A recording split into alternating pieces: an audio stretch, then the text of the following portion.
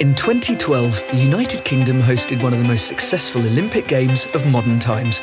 This success was in no small part due to the role BT played in safeguarding and securing the Games from attack by cyber terrorists and malicious hackers. We faced a number of new challenges. For the first time, the Games used a single, unified IP platform, presenting an irresistible opportunity for attack by those intent on ruining this global event. Monitoring 120 million network events a day for potential threats at its peak, BT fended off 11,000 malicious attacks a second. On top of that, we also detected and dealt with malicious website visits that rose from 2 million a day at the start of the Games to 9 million a day at their peak. The use of smartphones created a new set of risks, not least because of the thousands of journalists reporting on the Games using their own devices. Unbeknown to many, these devices potentially contained malware, but BT was able to discover and remove these malware threats for our visitors. This experience led to BT developing a new range of sophisticated tools and services. With 12 global security operation centres, including Asia-Pac, supported by 500 security consultants and a close working relationship with our law enforcement, we're pleased to be recognised as the leader in intrusion detection by current analysis. The connected cars, currently in development, have more sensors and intelligence than ever before, making them vulnerable to cyber attack. Increasingly, we want to take our devices into the car to deliver our music or other digital entertainment.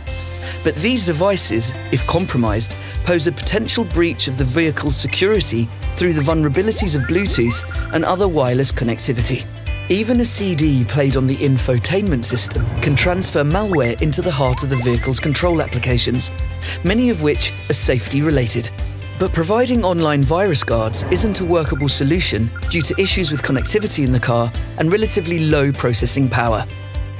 The connected car, by its very nature, relies on various forms of wireless connectivity, such as Wi-Fi and 4G, providing yet another exploitable weak point. Furthermore, the push to make personal devices interact with all aspects of the driving experience across common platforms will only increase the risks still further. The following scenario examines how hackers could use the connected car to make a high-profile political point. A group of activists, called Zero Touch, plan to use a major sporting event to attack the vehicle sponsor supplying their latest car for athletes and dignitaries. Using their cyber powers, they want to highlight the loss of personal freedom caused by the introduction of cars connected to the internet that can track citizens' every move. Other cybercriminals have also spotted this as an opportunity to make a considerable sum, holding the vehicle sponsor to ransom by accessing some of the safety features in the car through the infotainment system. The attack begins with a new phone app released for the Games, containing embedded malware that in time will provide remote access to the hackers. Another point of attack is through a compromised employee who's willing and able to upload the ransomware in the car system's next software upgrade.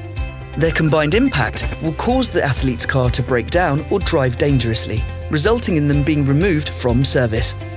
The consequences for the vehicle manufacturer's brand are immediate, with a Twitter storm mocking the reliability of the car and news feeds featuring damaged vehicles, injured athletes, and a disruption of events. But let's now look at how BT would have prevented this by monitoring the event in advance of any attempted attack. Using BT's Assure analytics, we can listen in to the activists planning their attack on social media sites. Using this information, we tip off the vehicle manufacturer so they can tighten their internal security, preventing the internal attack from their own staff. Our next move is to shore up the defences of the smartphones used by the drivers of the athletes' cars. Loading a firewall onto the smartphones separates the infotainment areas from the interface into the car's telematics. Then our latest mobile anti-malware is loaded to provide further protection. Finally, because we've loaded secure tools on the telematics servers, we can trigger an intervention to disable the virus loaded onto the system.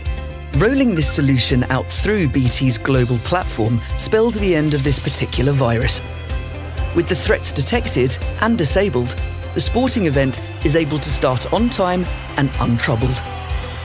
Meanwhile, BT continues to support the vehicle manufacturer in the aftermath of this failed attempt to damage their brand and also provides assistance to the police in prosecuting the cyber conspirators. So the scenario ends with another successful games underway.